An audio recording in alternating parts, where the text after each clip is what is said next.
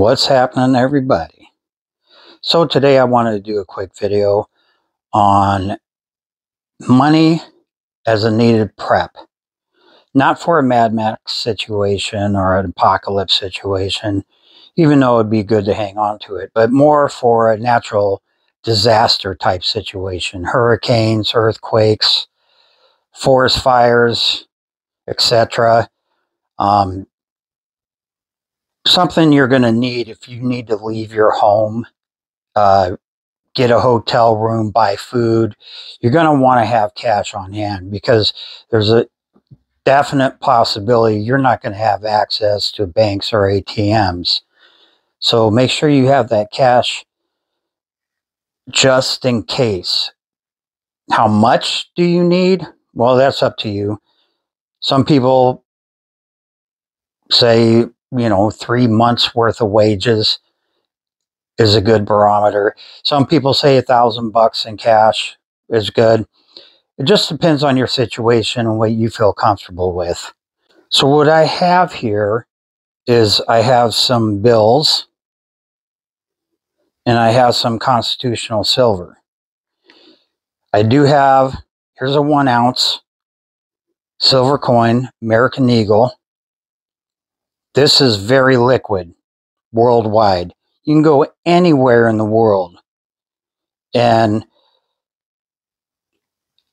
anybody would recognize what this is. Very liquid. You could trade it in for currency, use it as currency and whatnot. This here is an American Eagle 1/10 ounce gold coin.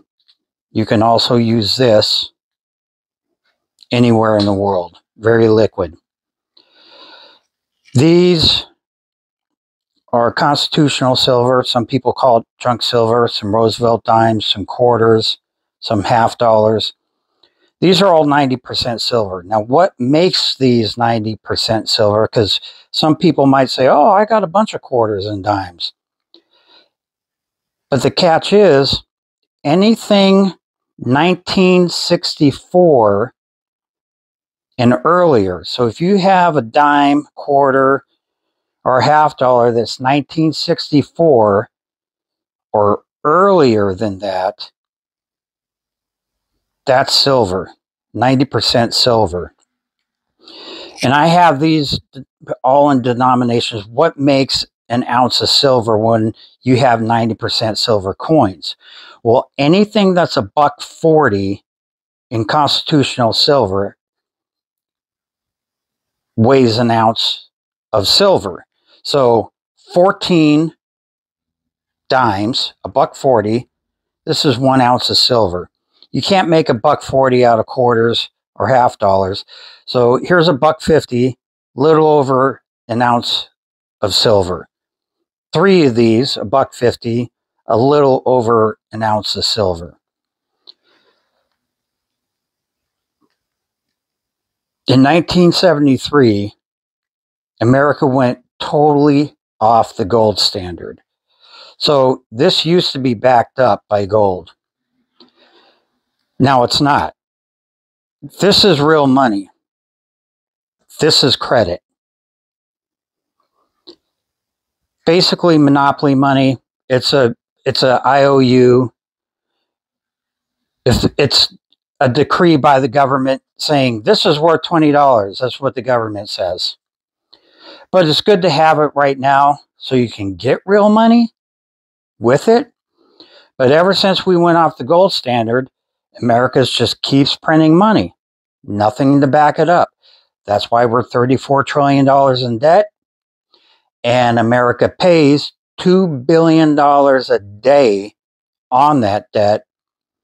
I'm not going to do the math. You could do the math, but that's a lot of money and a lot of debt to pay off. But a fun fact about silver is it's antimicrobial, which means it can destroy or inhibit the growth of microorganisms. So viruses, bacteria, things like that.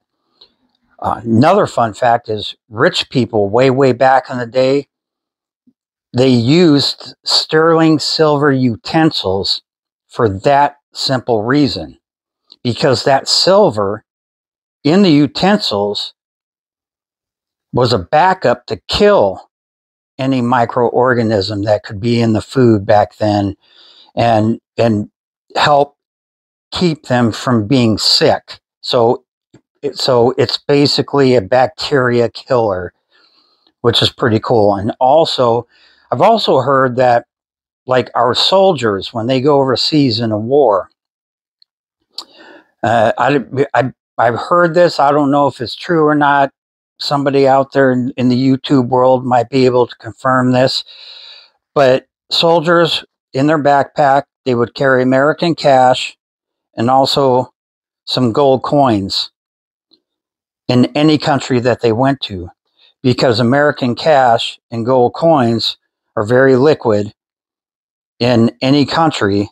And so if they got stuck in the rut, they'd have something there to help them out with. So other than that, this is good to have. You figure out what you need. But I just wanted to do this quick video. It's a little fun fact about silver and gold. And I hope you guys have a great day.